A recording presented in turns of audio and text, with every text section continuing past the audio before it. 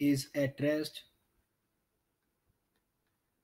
we have the same lambda without any some other velocity, which is v over fs, so which is 344 meter per second over 400 hertz, which is equals to 0.860 meter.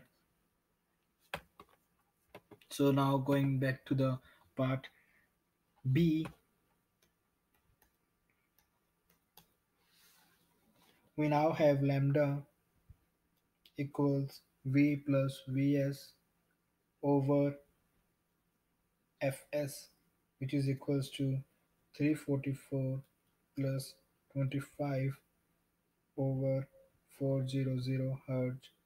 So let's put some units here, and this has units hertz, which is equals to 0.922 meter. Now going to the part C now, frequency when of locomotive, which is equals to v over lambda.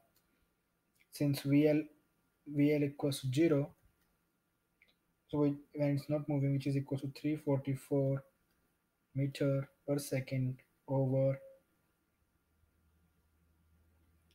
0.798 meter equals 431 hertz.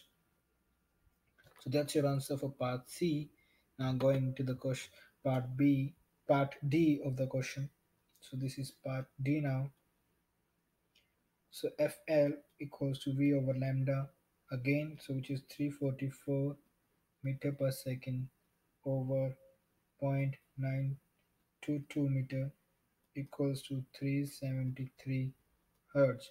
So that's your answer for part D. So in front of the source moving towards the listener, the wavelength is decreased and the frequency is increased. Behind the source moving away from the listener, the wavelength is increased and therefore the frequency is decreased. Whenever the wavelength increases, the frequency decreases if the velocity remains the same. Thank you.